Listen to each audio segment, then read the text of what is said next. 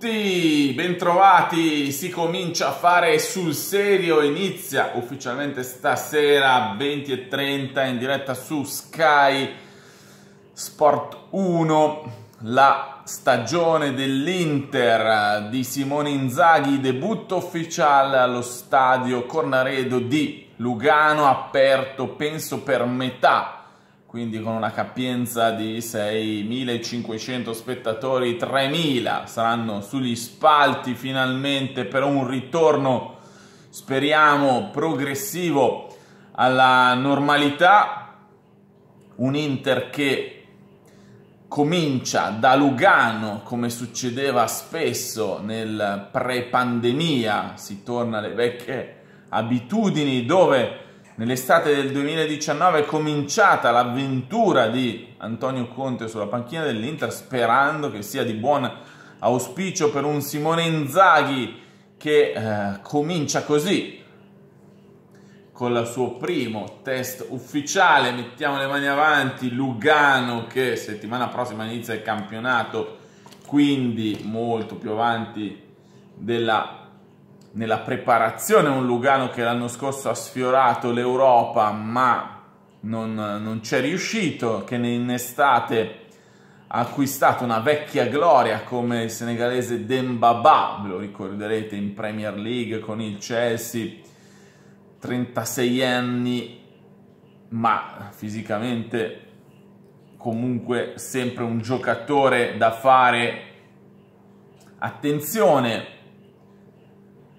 con alcune defezioni nello scacchiere, oltre alle assenze dei big che dovrebbero iniziare a tornare dopo Skriniar da settimana prossima. Il primo dovrebbe essere De Vrij, probabile che Romelu Lukaku si aggreghi alla sua squadra durante la tournée in Florida, perché si trova già a Miami. Però attenzione, perché ci sono un po' di dubbi sulla tournée americana, vista la nuova variante Delta e i contagi che stanno aumentando. Ci sono un po' di dubbi legati alla sicurezza e al Covid, che potrebbero anche portare alla cancellazione di questa tournée, nonostante sia già stata fissata con amichevoli importanti. Però viaggi transoceanici, aeroporti, alberghi così lontano può non essere forse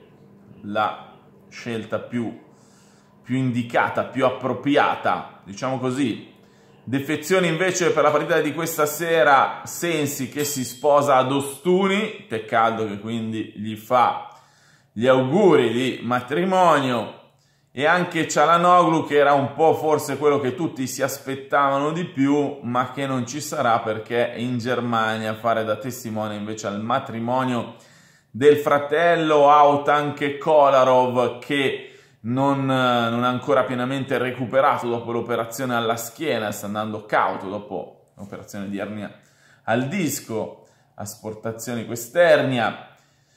Anche Salcedo lavorava a parte, quindi non so se sarà a disposizione. Potrebbe esserci invece Skriniar, nonostante abbia cominciato da poco. Ipotizziamo una formazione tipo di questo primo test di questa sera, con Handanovic in porta, poi in difesa Ranocchia, D'Ambrosio e Skriniar. Da verificare però il fatto che giochi dal primo minuto, se no potrebbe esserci Di Marco nei tre dietro come contro il Sarni, con Primavera a sinistra al posto dell'ex Hellas, a destra Darmian, Agumé, Nainggolan in attesa di sviluppi di mercato entrambi a centrocampo insieme a Gagliardini, e poi Pinamonti e Satriano, la coppia d'attacco dopo i gol, 5 per Satriano e 3 per Pinamonti nel primo test della settimana ad Appiano. Si aspettano buone cose, ma è il mercato la cosa che più interessa in questo momento, e soprattutto il titolo che fa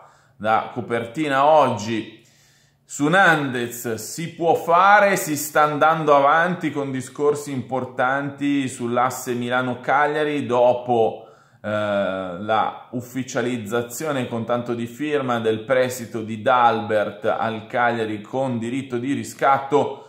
Si è parlato molto di Nandez, attenzione che visto come giocava nell'Uruguay da terzino destro, anche se in un sistema 4, visto l'anno scorso spesso esterno di centrocampo a tutta fascia, si va a, diciamo, attenzionarlo per il post Hakimi, quindi il suo acquisto precluderebbe tutte le altre piste che vanno da Bellerin ad Humphries, nonostante sia un tuttocampista classe 95 che può giocare in ogni zona del campo, però la priorità adesso è coprire la fascia destra, si andrebbe a coprirla con Nandez, che piace parecchio a Inzaghi, che piace parecchio alla dirigenza nerazzurra, sia Marotta che Ausilio. Potrebbe esserci un contatto anche stasera con Pablo Bentancur, che è il suo agente, che è anche tra gli organizzatori della Lugano Cup, quindi saremo molto attenti. Attenzione invece a voi,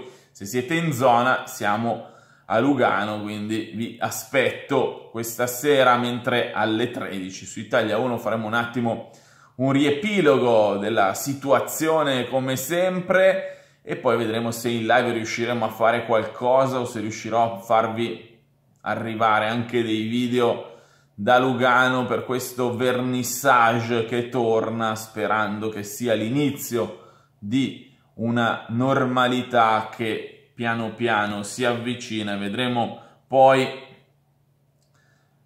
quale sarà l'accordo per la ripartenza, se si riuscirà ad aprire più del 25% gli stadi. Siamo in attesa.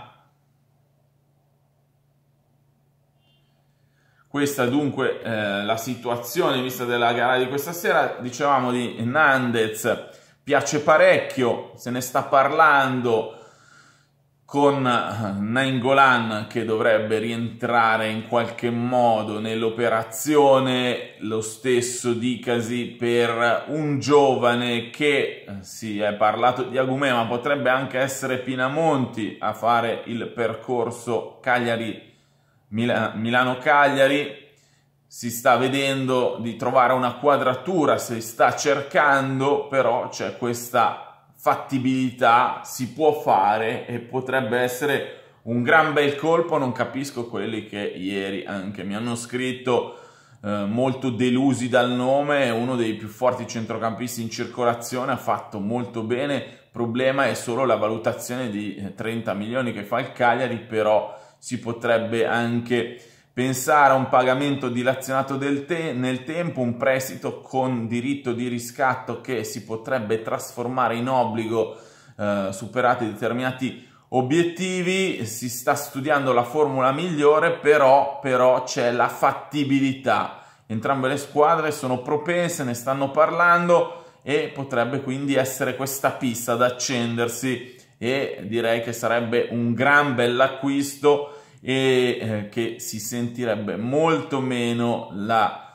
mancanza di Hakimi con un tuttocampista come Nandez, che può giocare anche in altre zone del campo, ma che ha qualità abbinata a quantità e potrebbe veramente essere una bella pedina nello scacchiere di Simone Inzaghi. A sinistra rimangono i nomi soliti, con il duo del Chelsea Alonso Palmieri, Van Aanholt svincolato, e però attenzione all'Inter che si è inserita dopo aver capito che c'è la disponibilità dello United, che ne stava parlando con la Roma dello Specialone.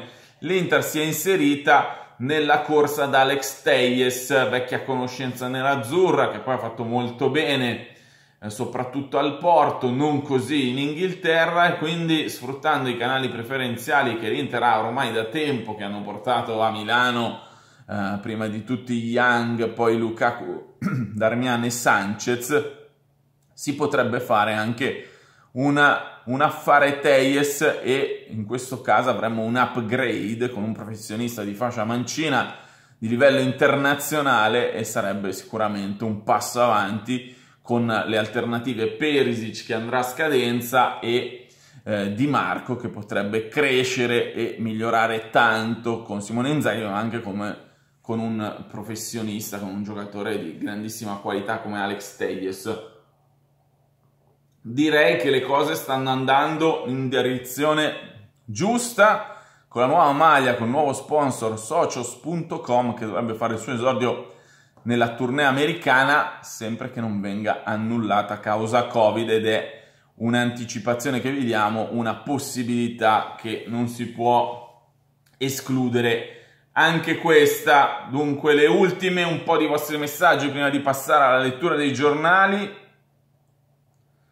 Andiamo per ordine con un po' di messaggi, hashtag angolo della posta. C'è un po' di diffidenza su Nandez, ma veramente non capisco il motivo. Si vede che non avete seguito il Cagliari nelle ultime stagioni, perché è assolutamente un giocatore top. Ci serviva assolutamente un centrocampista in più, speriamo che Nandez si riveli all'altezza Marco 90, ma ripeto, Nandez verrà preso per la fascia destra. Fabio, magari Nandez Marco sulla destra con Skriniar, Barella, Nandez, Lautaro e tanta roba, favorevole anche a un ritorno di Keita che rimane come opzione proprio dopo questo maxi scambio con il Cagliari. Se fosse inserito anche Pinamonti nell'affare si potrebbe sbloccare il ritorno di Keita. Alessandro Daria, buongiorno Marco, sempre un piacere ascoltare le tue notizie, grazie mille anche all'amico da Praga che ci scrive sempre. Ciao Marco, mi piacerebbe essere grasso come Big Rom, anche a me. Buon tè caldo a tutti. Nell'immagine del video hai messo Skriniar, Barella, Lukaku. Per me è la vera e propria spina dorsale dell'Inter, le tre colonne. M-Bell, abbiamo con Fabione nerazzurro, l'abbiamo fatta apposta. Premessa che Nandez è un giocatore normalissimo da non più di 10 milioni, ecco il negativista cosmico, ma Marotta lavora per noi per il Cagliari. Se Nandez fosse dell'Inter e Pinamonti del Cagliari, il Cagliari ci chiederebbe Nandez più 20 milioni. Ciao Marco, è giusto non vendere i big, dobbiamo difendere tutti i costi dello scudetto, appena conquistato Gabri Melody Notes. Nandez non sarebbe affatto male, anzi è ferocia, buona tecnica. CR68, per fortuna ci sei tu Marco, c'è troppa male informazione sulla nostra Inter, siamo qui apposta. Oltre sport, vorrei che qualcuno mi spiegasse perché Nandez vale 30 milioni, ha fatto un discreto campionato, direi qualcosa di più. È un po', diciamo, elevata la quotazione, però con le giuste contropartite si può fare. Antonio Lo Giodice, sei il numero 1 Marco, grazie, a una fissa, perché non prendiamo Osimhen? Me lo scrivete in tanti. È un nome però che non scalda molto in via della Liberazione, forse per un'età e una mancanza di esperienza a livello internazionale. Direi che si va più per Keita come quarto attaccante quando ne uscirà qualcuno. Keita nel caso, scrive Gabriele Di Mauro, non è un vice Lukaku, a destra è rimasta una voragine non da poco, non può essere Nandez il sostituto. E perché? E perché non può essere Nandez? Anche nell'Uruguay giocava a terzino destro, perché non può essere?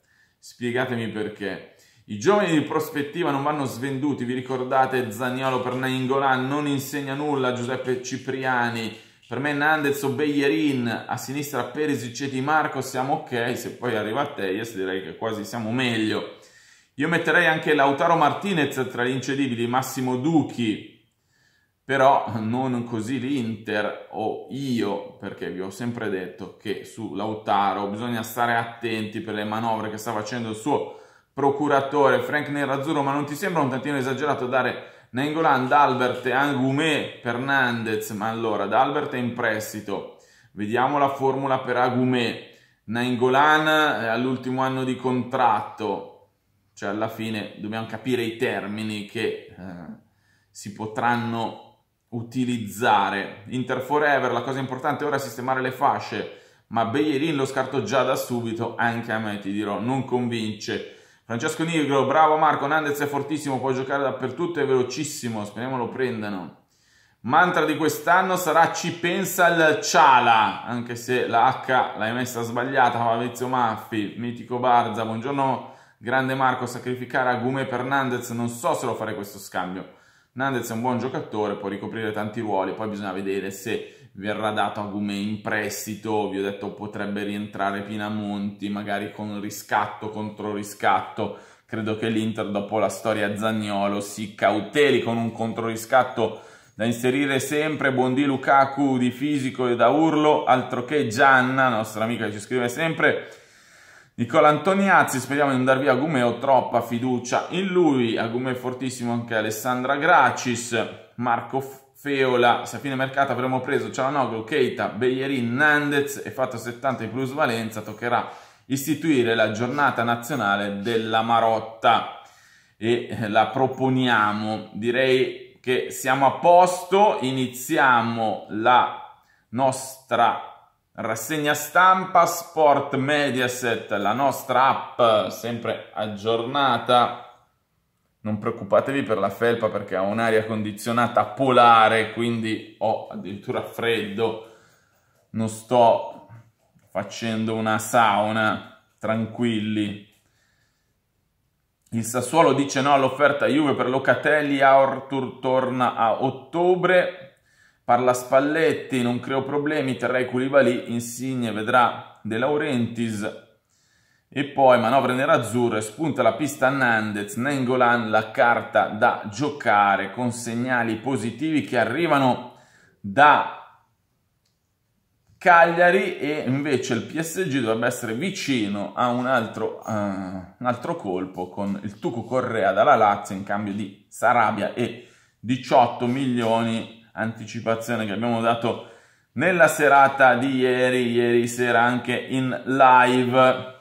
Questo per quanto riguarda Sport Mediaset. Andiamo in edicola, si comincia a fare sul serio, le amichevoli delle grandi, il mercato, prima pagina dedicata al Milan che con Giroud, Ballot-Touré, Maignan e gli investimenti fatti, il ritorno di Brahim Diaz e alla ricerca di un trequartista, ma ha già investito 60 milioni, diciamo la differenza, quello che porterà la Champions nelle casse rossonere è stato investito tutto. Milan fa sul serio, mercato già spesi 60 milioni, anche per questa motivazione. E poi Inzaghi cambia l'Inter, possesso palla, un Ciala in più, aspettando il colpo Nandez. Andiamo all'interno, Milan scatenato, vediamo però, insomma non è che mi sembrano grandi colpi di mercato, con un tesoretto assolutamente messo in speso. Possesso, Ciala, le fasce, Mobile, la rivoluzione di Inzaghi è iniziata, il nuovo 3-5-2, meno attese i gol del turco e senza Hakimi, più alternanza sugli esterni, così il nuovo tecnico vuole andare oltre Conte. Poi test con Lugano, ma non solo, in Svizzera c'è l'agente di Nandez. Oggi Inzaghi capirà lo strano effetto che fa sedersi sulla panchina dei campioni con lo scudetto vicino al cuore e i flash tutto attorno. La sgambata di mercoledì con i dilettanti del Sarnico, chiusa nel segreto di Appiano, non fa certo statistica. Solo oggi a Lugano inizia davvero l'era di Simone Inzaghi, in attesa dei big. Il tecnico ha già iniziato a piantare i semi della sua rivoluzione. Per raccogliere i frutti servirà tempo e pazienza, ma la sua Inter cercherà di andare presto oltre all'epopea di Conte. Inzaghi vuole conservare il meglio di un biennio in cui il suo predecessore guidava la truppa come un condottiero nell'arena, però intende aggiungere presto anche qualcosa del suo personalissimo stile in campo e fuori, così tra i nerazzurri la musica è ufficialmente cambiata sia nel modo di giocare che in quello di comunicare. Ora si fa alla maniera di Simone. Nel 3-5-2 meno attesa, più palleggio offensivo, niente tensione all'esterno perché Inzaghi è un pacificatore. Poi effetto Ciala, un'arma in più sui calci piazzati e più gol dai mediani come chiede Inzaghi. Che poi si comincia a test con Lugano, il primo abbraccio non si scorda mai, e pazienza se causa Covid non ci sarà il pubblico delle grandi occasioni. A Lugano parte ufficialmente l'avventura di Simone Inzaghi alla guida dell'Inter, in quella che è diventata ormai una consuetudine estiva per i nerazzurri. Allo stadio Cornaredo saranno circa 3.000 i tifosi presenti. Senza Green Pass impossibile partecipare all'amichevole. Inzaghi mancheranno i big che hanno partecipato all'Europeo e Coppa America, ai quali si aggiungono i permessi matrimoniali di Sensi e Akan Çalhanoğlu, che presenzierà alle nozze del fratello, di cui è testimone, niente prima per il turco allora, ma Lugano negli ultimi anni ha sempre svelato un nuovo protagonista. Con Spalletti Lautaro realizzò il suo primo gol in nerazzurro, con Conte fu Sensi a prendersi la scena nell'inedito ruolo di mezzala sinistra. Stavolta magari potrebbe essere la partita di Martin Satriano, già protagonista nell'allenamento congiunto di mercoledì con 5 reti, oppure di Pinamonti e Salcedo, possibile coppia titolare per i tifosi, possibilità di guardare la prima uscita nerazzurra in TV. Ma al di là del campo, a Cornaredo potrebbe andare in scena il primo vero contatto tra l'Inter e Pablo Bentancur, agente di Nandez, che a Lugano è di casa. E tra i registi dell'organizzazione dell'evento, Nandez ha scalato rapidamente posizioni nelle preferenze nerazzurre per il post Hakimi. Piace tanto a Inzaghi, anche la Gazzetta conferma post Hakimi, non per il centrocampo. I rapporti tra Bentancur e Marotta e Ausilio sono ottimi. Il giocatore del Cagliari in vacanza dopo la Coppa America e spera di chiarire presto il suo futuro. Per il Cagliari è sacrificabile, l'Inter ci pensa. L'ipotesi è quella di inserire nell'operazione Nainggolan e Agumè, oltre ad Albert, che da ieri è passato ai sardi in prestito con diritto di riscatto. Nandez vuole una big e l'Inter è pronta ad accoglierlo. Prima va trovata la formula giusta e l'incastro con gli altri protagonisti non è semplice né scontato, ma una cosa è sicura: Nandez e l'Inter si piacciono parecchio.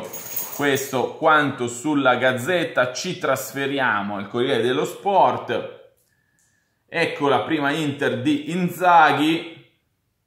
Il titolo della pagina dedicata all'Inter: in copertina si inizia a fare sul serio, con in campo le grandi, anche il Milan pronta al primo test, anche la Lazio di Sarri. E poi prima pagina dedicata a Insigne, l'ultimo Insigne, la linea di De Laurentiis, niente aumenti, può andare anche a scadenza, e sarebbe un colpo che il fantasista del Napoli lasci gli azzurri in scadenza di contratto. Ecco la prima Inter di Inzaghi: amichevoli per i campioni d'Italia, previsti in tribuna 6.000 tifosi. Vi ho detto capienza più limitata, non saranno così tanti rincalzi. Skriniar dovrebbe esserci in campo anche Nainggolan e Andanovic. Testa Lugano senza i nazionali. Ieri è andato forfait anche Sensi e Çalhanoğlu. A rischio la tournée negli Stati Uniti, come vi ho detto. Caccia sostituto di Hakimi, attesa per Bellerin, dubbi su Atebor. Nandez non sembra una priorità, e poi le condizioni poste dal Cagliari non piacciono. Leggiamo la linea del Corriere dello Sport. La linea resta la stessa: aspettare un'occasione vera e non aver fretta a sistemare il tassello che manca sull'auto di destra, dove la partenza di Hakimi ha aperto una voragine. La classifica di gradimento alla Pinettina varia di giorno in giorno. Dumfries è più o meno il preferito di tutti. Peccato che uno così sia praticamente impossibile da prendere in prestito con diritto di riscatto. Probabilmente partirà, ma serve un'offerta concreta, hanno ammesso i dirigenti olandesi. Difficile che l'Inter possa presentarla a meno che non parta un altro big. Più facile il dialogo con l'Atalanta, ma Tebor, che piace parecchio, non è ancora guarito del tutto dai problemi alla caviglia, non lavora con il gruppo. Per Cassi accetterà un prestito con diritto, ma soprattutto l'Inter sarà convinta dalle condizioni fisiche dell'olandese out da gennaio. E eccoci alle alternative da agganciare sempre con la stessa formula. Bellerin, il fatto che abbia chiesto la cessione all'Arsenal fa ben sperare, ma i Gunners partono da una valutazione alta e non vogliono cedere alle condizioni nerazzurre, almeno per il momento. Lo spagnolo comunque tentato dalla Serie A e piace sia ai dirigenti sia a Inzaghi. E poi c'è Nandez, il nome è venuto fuori. Il Cagliari chiede 30 milioni. Il Leeds è evaporato, l'uruguaiano vuole partire. Quante chance ha di arrivare alla Pinettina? Al momento non moltissime, per due motivi. Primo, perché non è considerato un quinto puro, ma uno che si adatta al ruolo grazie alla sua gamba. Inzaghi preferirebbe un elemento con altre caratteristiche. Secondo, perché il Cagliari non vuole contropartite tecniche. L'unico nerazzurro che interessava era ad Albert, già preso, no, Pinamonti, mentre l'Inter non fa partire Agumè. Vedete tra i giornali diverse linee. Tra tutti i nomi scandagliati, Nandez al momento è l'unico per il quale il club di appartenenza accetterebbe il prestito con diritto di riscatto. Peccato per l'Inter che però le condizioni siano pesanti. Un prestito oneroso sul modello di quello che il Milan ha pagato per Tonali da 10 milioni, oppure un prestito di 2 milioni con Zang, che però fa andare in Sardegna Nainggolan con lo stipendio pagato. All'Inter al momento non ci sentono, conoscono il valore di Nandez, ma non lo ritengono una priorità e temporeggiano. Vediamo. Comunque è la conferma di quello che vi ho detto prima, che in ogni caso si può fare e se ne sta parlando. In attacco Lukaku è l'unico punto fermo, solo il bomber di Anvers è sicuro di restare a Milano, dubbi per il CoSport su Lautaro Martinez che potrebbe partire in caso di un'offerta molto buona, Sanchez e Pinamonti in uscita, vedremo come, se con buona uscita e chi soprattutto avrà la forza di prendere un giocatore come Pinamonti che guadagna 2 milioni a stagione. Se ci aiuta la app, chiudiamo con Tutto Sport velocemente. Un attimo di pausa, copertina di Tutto Sport, Mancini e Vialli, Santi subito. La prima di Tutto Sport ancora dedicata al trionfo azzurro. Le parole di Cannavaro, Juve Locatelli passi avanti. Bella la seconda maglia del Toro con un omaggio al River Plate. Rimane Icardi sempre nel mirino della Juve. La nuova Inter si parte. La prima di Inzaghi con tanti giovani, debutto del tecnico nerazzurro questa sera a Lugano, non c'è Cialanoglu, riflettori su Di Marco e Agumè, molte assenze, anche quella del neoacquisto impermesso per il matrimonio del fratello.